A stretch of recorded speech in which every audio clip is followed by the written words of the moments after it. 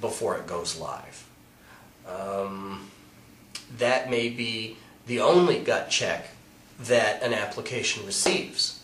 Let's say that they haven't engaged ACE services and they haven't gone through an application review. Oh. They still have to go live, and the networking team works very close. And the networking team works very closely with us so that if they have a project that's about to go live and we haven't had a chance to sign off on it, they'll alert us to that. So we do have that sort of hook, that opportunity to make sure that nothing goes live without an opportunity to see it. Okay.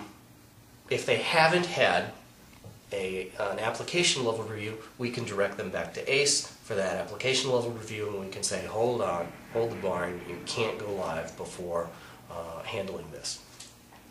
Now, let's say a project has already gone live and they've been through a design review, they've been through a consultation review, and we've set particular requirements on there. In our hypothetical, that would be implementing a server-side certificate for a web server and implementing authentication.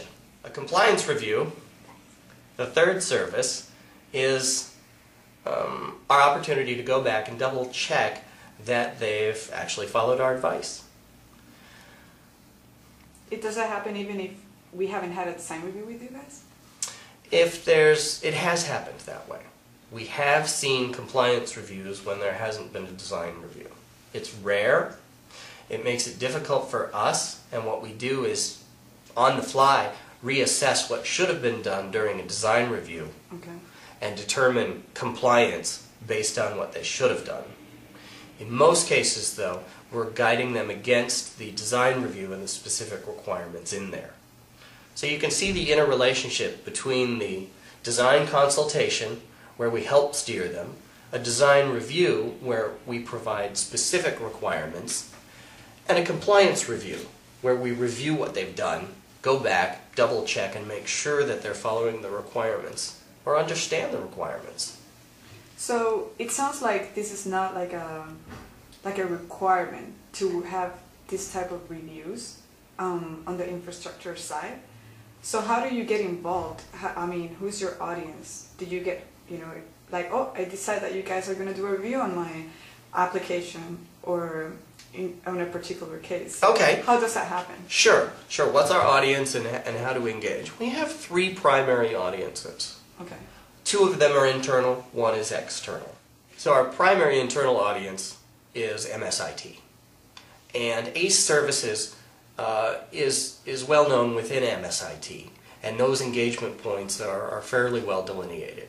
We have an internal portal where people can go to sign up for a review, and we can direct them as appropriate. Someone may ask for a design review when it's more appropriate that they have a consultation review, and we can go ahead and make that change at that time. Our second internal audience is product groups or other development groups, or really anybody within Microsoft that could use this type of service. They've gone through an application review and their code is solid. All of their features are well implemented. And now they need to come to infrastructure to say, how should we configure those features? How should we actually set those switches? And that's different from that application review, which focuses specifically on whether or not the program itself is secure, whether it functions as designed. In an infrastructure case, it can function perfectly as designed, yet implemented in a very non-secure way. Okay. Our third audience is external, and we work closely with Microsoft Consulting Services. Shout out to my homies. No, that's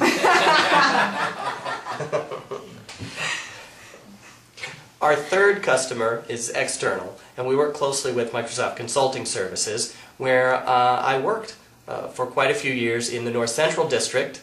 Hello, Bloomington, Minnesota.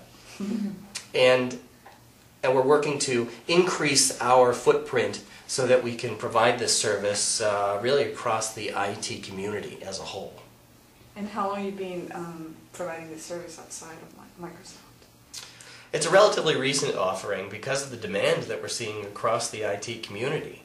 It's so often that we think of Microsoft as a silo where we do things one way and the rest of the world does things completely differently.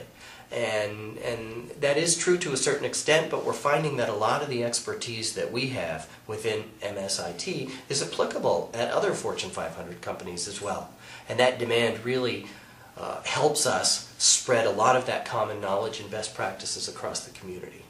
So if you could tell me, just to close out this video, in one sentence or a short description of what is the value added to be it Microsoft or outside of Microsoft from the infrastructure security point of view.